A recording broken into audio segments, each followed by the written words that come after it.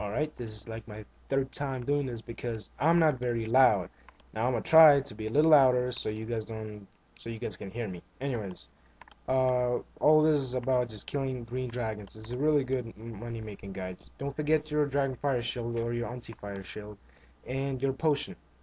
Now you teleport to Clan Wars, you run east, and there's a lot of people crowded and a bunch of noobs and other things. Yeah, well, there's also reverends that come and kill you, so you either get prepared for them, like me. I have a South Amulet enchanted.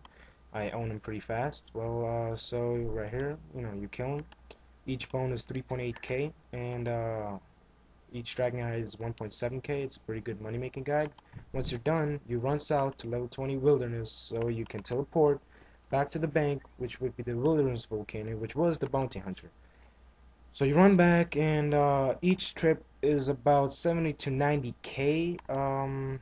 Yeah, and I kill them really fast, like 2 spec kill with dragon dagger or something like that. Well, anyways, I would also recommend a spirit bird unless your level is not high enough, your summoning level, because it can hold an extra 12 right there, an extra 12 items, which would be, let's see, how much is that?